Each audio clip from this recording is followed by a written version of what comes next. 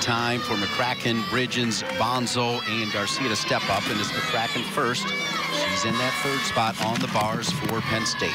Definitely puts a little bit of pressure on the rest of the lineup here because now they have to drop this score, so everybody else really needs to hit, so they don't have this opportunity now to make any mistakes here.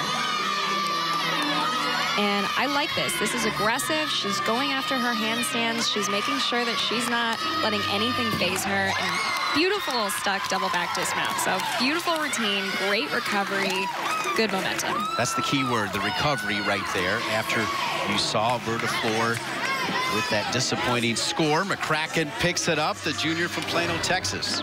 And we'll see that beautiful Stalder work here right into the double back dismount. And of course, beautiful stuck landing. No questions about that. No deductions there. Well deserved.